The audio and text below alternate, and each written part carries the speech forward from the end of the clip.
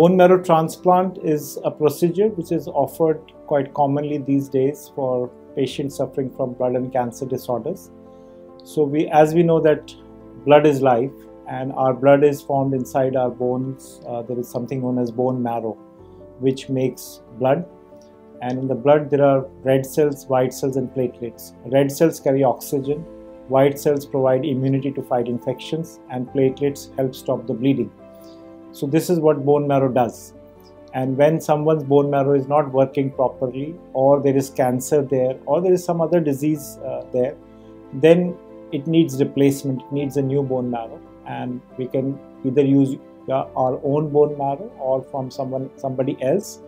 And that, if that is done, a procedure where bone marrow is given after giving chemotherapy or radiation, that is known as bone marrow transplant, and it can help cure many disorders.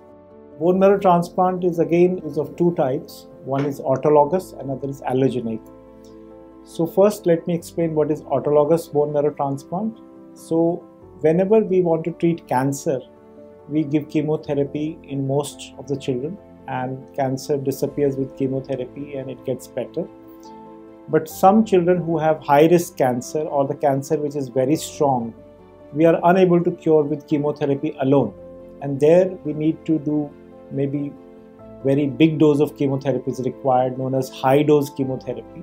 And whenever we give very big dose of chemotherapy, the bone marrow stops working and you cannot survive that big dose of chemotherapy.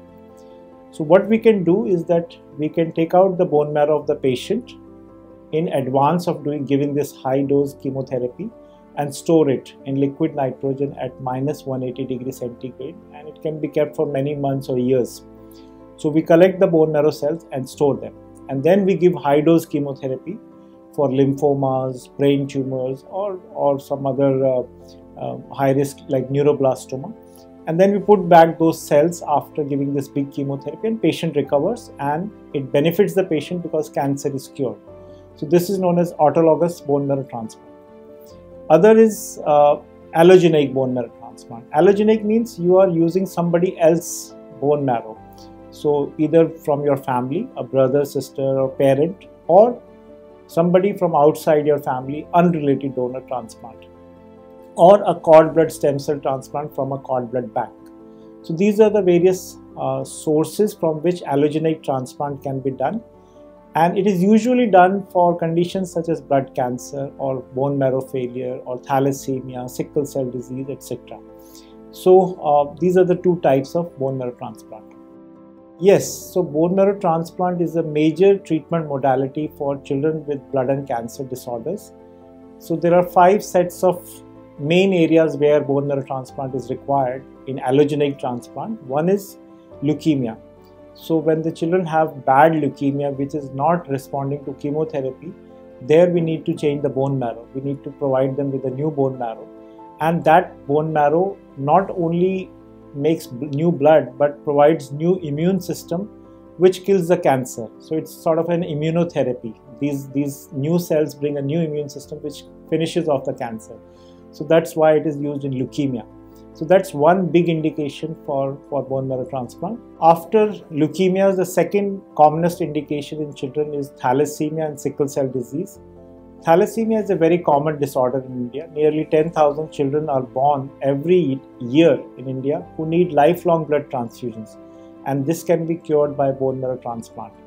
So it's a common indication, and sickle cell disease is also common in certain parts of India and globally.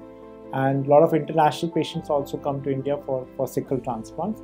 So this is the second common indication for bone marrow transplant.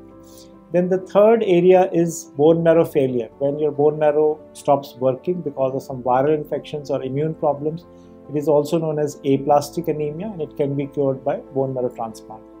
Fourth area is primary immune deficiency. That means that your immune system is not working properly. So you may have severe combined immunodeficiency, Viscod-Eldridge syndrome, HLH, etc. These are immunodeficiency disorders which can be cured by bone marrow transplant. And the last area is inborn errors of metabolism. There are certain biochemical pathways which are not working properly. You are not making some vital proteins or enzymes which are required for your brain, heart, kidney, etc. to work normally. And some of these disorders can be cured by bone marrow transplant.